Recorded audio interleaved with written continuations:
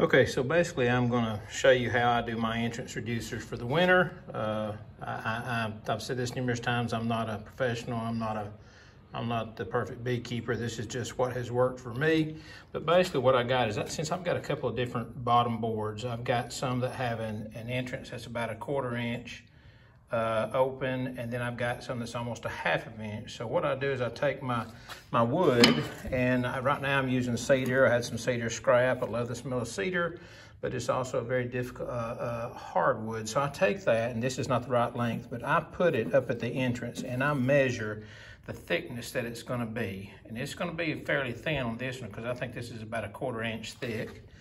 I take it over to my my saw area. I get it cut down to the thickness, you know, that I need to go into the entrance there.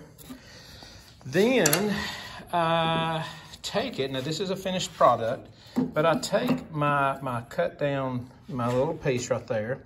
I take it over to my dado blade, and I cut 2 entrances into it that are just big enough that bees can go in and out, but small enough that a mouse couldn't get up in there. And I usually do too, just to give them, you know, an entrance and an exit, or 2 exits or 2 entrances. But I get it to where it's just small enough that a mouse couldn't get there. And I also add an extra bit of insurance, which I'm going to show you in a minute. But anyway, I get this, the thickness I want. I drill a couple of small holes in each end and stick a screw in there, obviously not all the way. So that way I can slide this right up in the entrance, but I still have a way to grip it. See, I can grip it and pull it out, because whenever I want to get in there to do an OA treatment or something like that, I can.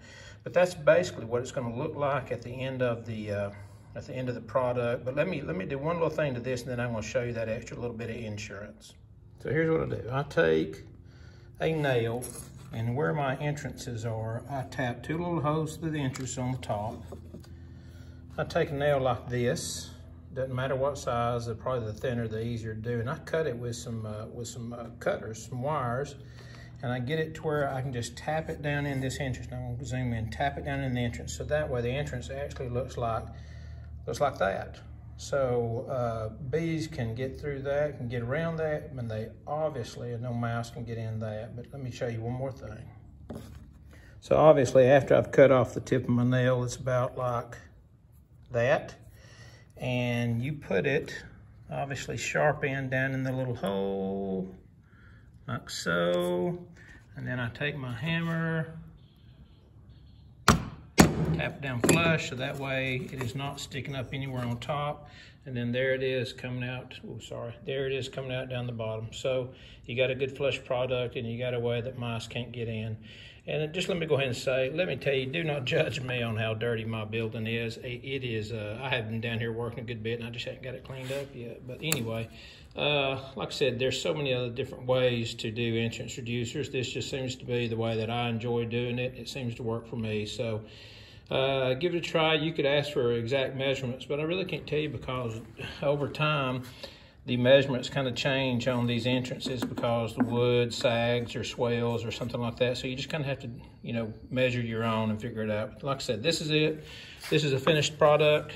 2 entrances, little nails through, some screws to help pull it out. And that is basically what it will look like when it is on the finished hive. Good luck.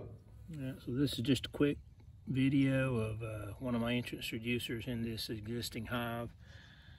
They tend to use it fairly well, in and out.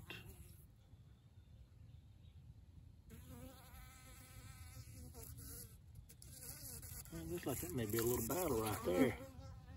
Oh, anyway, that's what it looks like.